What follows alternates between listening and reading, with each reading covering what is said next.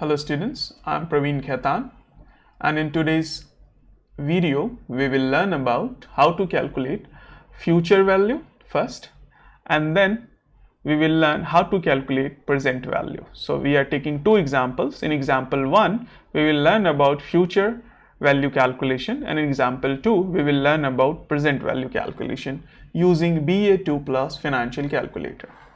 So let's suppose we have a question here. What is the future value of $1,000 invested today at 6% per annum, compounded semi-annually, that means twice a year, for 3 years and 6 months, that means 3.5 years. So how do we calculate it using BA2 plus? So first of all, you have to clear the TVM. Remember, without clearing the TVM, if you calculate, you may have wrong answers. So press the second button here and press the clear TVM. I'm sorry. So second button, you will see here second written and then clear TVM. So the TVM is clear now. Now you input the values. So first of all, what do we enter? You can enter the payment per year. So that is almost twice a year. So press second key again and press the IY button, so it will take the PY value here because you have already pressed the second. Now enter 2, so 2 is like already entered, so enter 2 here by default, and then check how many times it is being compounded, so twice. So by default, automatically whatever is the PY, the same CY will be taken automatically by the financial calculator. Now you have to do nothing, so you simply have to quit this PY thing. So press the second key and press quit. So now your PY and CY is set. You have to enter the remaining values. So remaining values are like number of times it is being compounded n. So 3.5 years multiplied by 2. So that means 7 times it is being compounded. So 7 and then n. You can simply press 7 and n also. And then you have interest per year, so it is almost 6% per year, so select 6 and then enter the interest rate.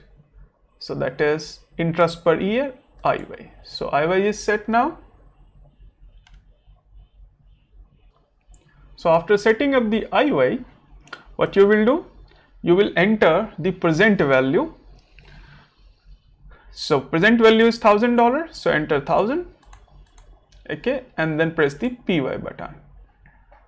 And next what you have to do is to enter the payment amount. So normally it is not a bond, so payment is not given in between this holding period. So the payment would be 0 and PMT. Okay, if TVM is clear, you don't have to input the payment. Okay, however, by mistake, if it is TVM is there, then you may have problem. So I put normally 0 payment if you are not receiving payment. And then you have to do is to compute. So press the compute button, and what I want to compute? I want to compute the future value. So after pressing CPT or the compute button, press the FV, future value. And it gives you the future value is 1229.87. Now, normally you will see a minus sign here. Don't worry about that because we have entered the present value in positive figure, so it is giving you the future value to negative figure, so you don't have to worry about that. Now in next example we will understand about how to calculate the present value using BA2 plus financial calculator. Now in this example, let's suppose the question here is, what is the present value of $5,000 received after 7 years if the interest rate is 6% per year per annum, compounded monthly? So it is compounded monthly. Now first of all, what you have to do is to clear the TVM. So press the second button, you will see second written here. Now press the clear button. So TVM is clear. Now clear the work also. Now you have to follow following steps to calculate the BA2 plus, or to calculate on the BA2 plus present value. How do we do that? So we have already cleared the TVM. Now press PY, so to enter the payment per year. So this is very important. So second key and then PY. Now enter 12, and after putting 12 value, you must have to press the enter button.